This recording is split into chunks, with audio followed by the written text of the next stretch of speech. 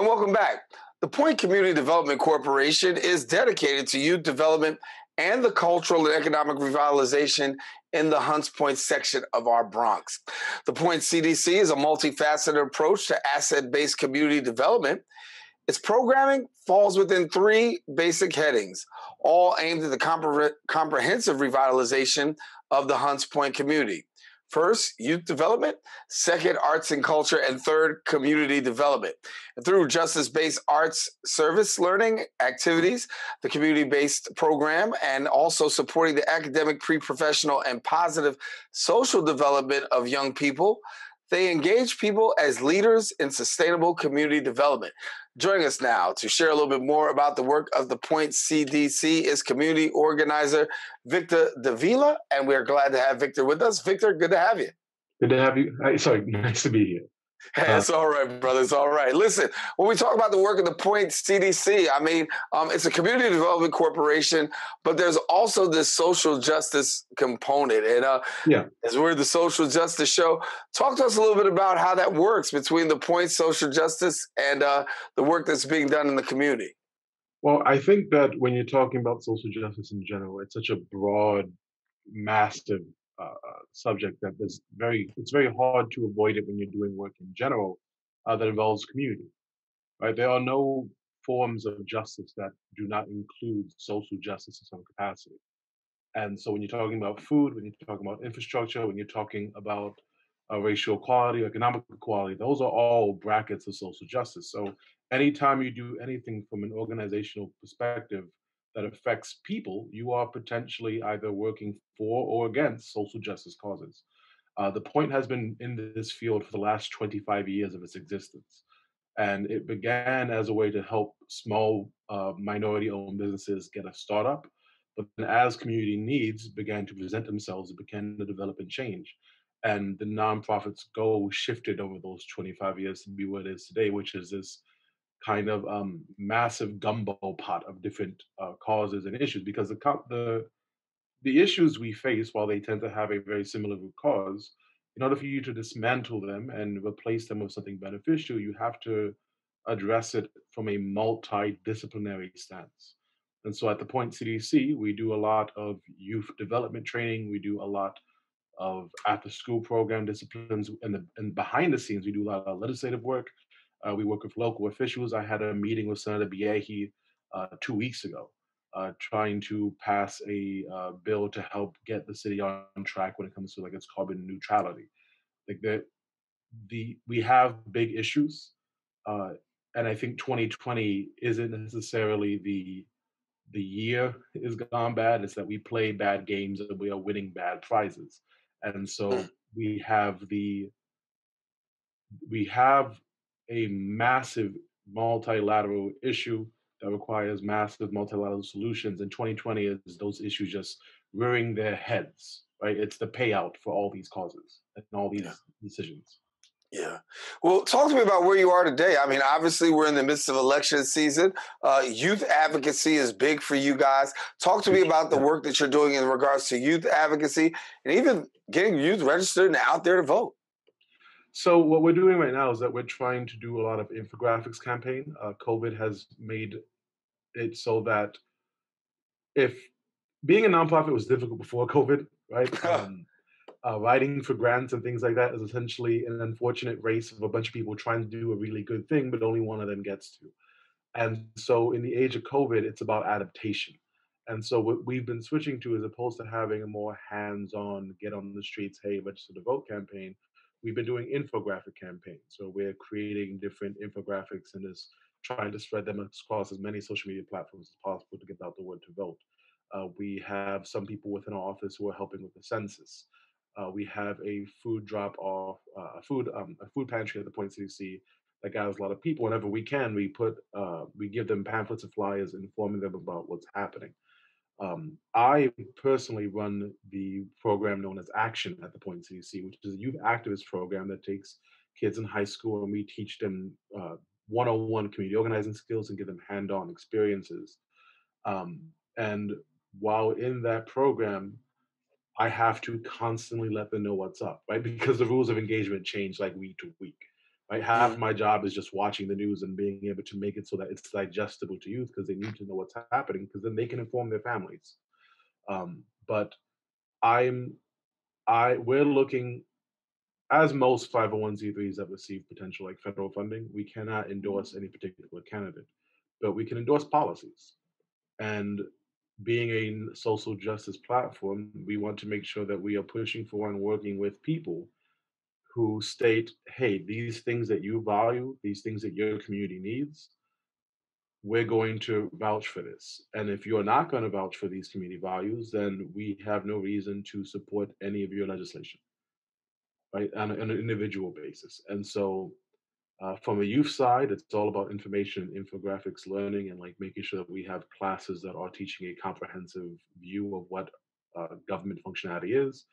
And then from the legislative side, when we're doing these background things, not in front of the youth, just like working with like city council members, things along those lines. What we're doing right now is really just trying to build alliances, Mhm. right? When you're dealing with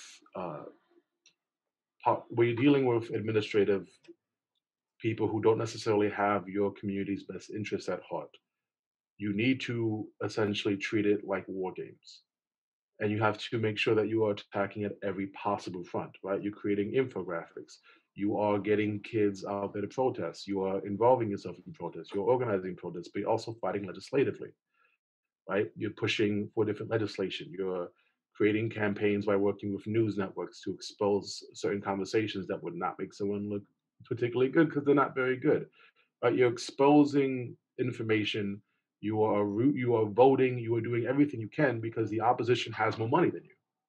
And while you have the backing of truth and reality on your side, which is a very strong and powerful thing to have, you need to make sure that when you're going up against an opponent who has your worst interests at heart and a lot more resources than you, that you stretch them thin, right? Every avenue and opportunity that you can see to input yourself and take a stance against, you must, whether that's private or public, you have to because it's how you make sure that they cannot function appropriately. It takes a lot of resources to keep people down, right? It takes a lot of money to keep people down. And that is ultimately the thing's ultimate weakness, right? It's a cliche thing to say, like, the bigger they are, the harder they fall, but that's exactly what the case is, right? We're dealing with top heavy enemies. You just got to get them at the knees.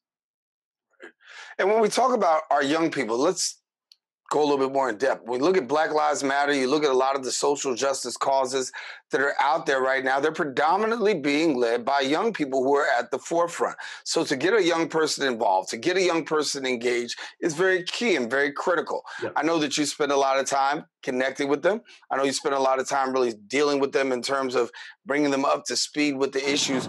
Talk to me a little bit more about the youth receptivity in terms of these issues, because you'll have an argument by some people like, oh, youth are not engaged, they're not politically and socially woke or conscious. But the truth is that is far from the truth. Yeah, I think the only time youth are not engaged in politics is when you don't allow them to be, right? There's no demographic that wants to prove their independence and their capacity more than young people because they are so used to being ignored. Like I work with teens on a regular basis, and every new batch of teens I get, I'm kind of blown away. But like, damn, I was not nearly this functional at this age, and you guys are coming here with the best of intentions. It's a thing where um, I don't frequently quote European kings, but Napoleon Bonaparte once said that if you want to know who a person is, look at who they were when they were 20. Right. Right now, we are dealing with one of the most climatic moments in recent generations, right? The United States has not seen this precarious of a moment since what was probably leading up to the first Civil War, right? It's a thing where if we do not have all hands on deck, we are not going to be able to make the appropriate changes to survive into the future. And the youth are not unaware of that, right? They feel those impacts first. They feel those impacts and they have elastic enough minds to know how to respond to those impacts, right? COVID has shifted the needle by a lot uh, because it was almost kind of the last straw that broke the camel's back. It's a thing that we are all experiencing. It is a reality that we all have to live in, and that connectivity helps connect to other things, right? Like COVID would not be as big of a problem if the CDC hadn't been gutted beforehand, and if certain top scientists had been listened to. And that's also being exacerbated by climate change because the warmer it is outside, the longer a lifespan you have for like people traveling. And people traveling means that disease spreads. Like these are all interconnected issues. And youth are the exact kind of demographic that have the mindset to connect those things, right? Older generations, and I'll include myself in that, although I'm sure that people would disagree to some capacity. Um, it's a bit more rigid, right? It's not to say that it doesn't mean that people who are not the youth can't understand and connect to issues and understand the gravity of them in an accurate way. But it's to say it requires a lot more work, right? Because we're a little more set in our ways. We have to actually get over ourselves before we can take action. Whereas the young person, they are still learning who they are. And a part of who they are right now is this climate. And they are ready to respond to that climate. Like it's very easy to get youth engaged because they are fully aware of the stakes, right? Their future is at risk, right? My the future I would have had is already happening, right? Like the older and older you get, the less stake you have in the now, right? There are individuals within our political system who definitely could not give less of a damn simply because they're not going to be around to have to reap those negative returns. And that's why throughout history, change has been built off the backs of youth. And it's really annoying when I hear people talk about how youth are not engaged or how youth are not involved or how youth don't care. If you don't think youth don't care, it's because you're not creating spaces that allow them to care the way they can. Yeah. Well, let me bring this point about getting connected, right? If you got a young person out there that wants to be connected, or maybe a parent that says, "Listen, this is a great opportunity for my young person to become engaged in a positive activity." Point CDC, of course, a great place for learning and growing, and also having recreational activity. Talk to us about how they can get connected, especially amidst COVID-19. Yeah. So we've actually started to do a online virtual programs right now. So the Point CDC has a lot of. I've been talking a lot about like its legislative side and activism side, but you have to make sure that your home front's protected, right? And part of by doing that is that the reason you fight, the reason you do all this activist work is because there's something to protect. Like arts and culture is what you're fighting for. And so we want to provide spaces for art and culture. So at the Point CDC, if you go to our website at thepointcdc.org, you can sign up for different online classes. We have virtual art classes for visual arts where you can like, for a very small fee, just get a package of art supplies delivered to you so that your kid can start learning at home after school. Right? We have circus programs for kids at the Point CDC, photography programs for kids at the Point CDC, music programs taught by a award-winning opera singer at the Point CDC. Right? These are all things that we are trying to make as affordable as possible because we want to make sure that this moment isn't disrupting development, right? This is an important time to make sure your kids are still engaging with other people, right? Social learning is important, right? It's how we learn to care about each other and how we learn to relate to each other. And so even if it's online, it's an important thing to make sure your kids are in a space where they are gaining something out of this moment as opposed to losing opportunities, right? We want to make sure that kids leave COVID, this entire timeline, with more skills than they came into it. And the classes we offer are there to help encourage that. Victor Davila, before we go, please let people know again the way they can get in touch with you and also the Point CDC. Yeah, so the Point CDC has a website. It's thepointcdc.org. It's a fairly well-designed website. There's lots of tabs. You just have to go to whichever after-school program you want and you're interested in and sign up and register.